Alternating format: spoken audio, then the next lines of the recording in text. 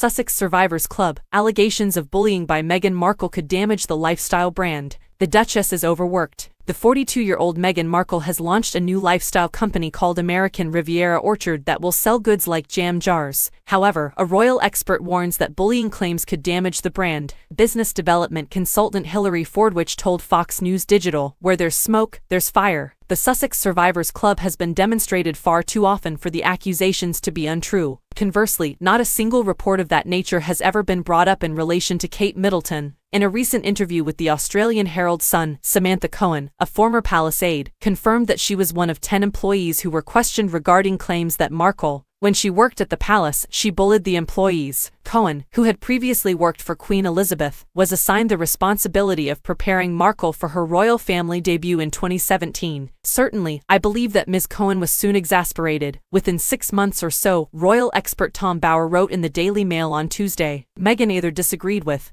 or failed to understand, the non-negotiable elements of royalty. Additionally, I think that Samantha Cohen's team members saw this as reckless self-indulgence. Both parties would point the finger at a cultural conflict. Cohen, who left her position in 2018, likened her previous role to working with teenagers, according to Valentine Lowe's book Courtiers, The Hidden Power Behind the Crown.